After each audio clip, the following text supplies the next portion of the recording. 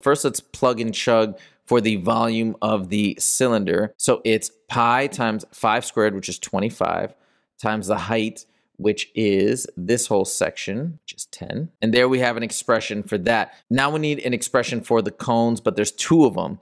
So again, it's 1/3 pi, same radius squared, which is 5 squared, which is 25.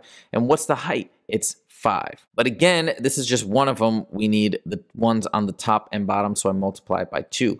Pi times 25 times 10 plus, and again, I'm going to be overcautious with the parentheses, 2 times 1/3 times pi times 25 times 5 equals 1047.19, or as they did, rounded up to 0.2.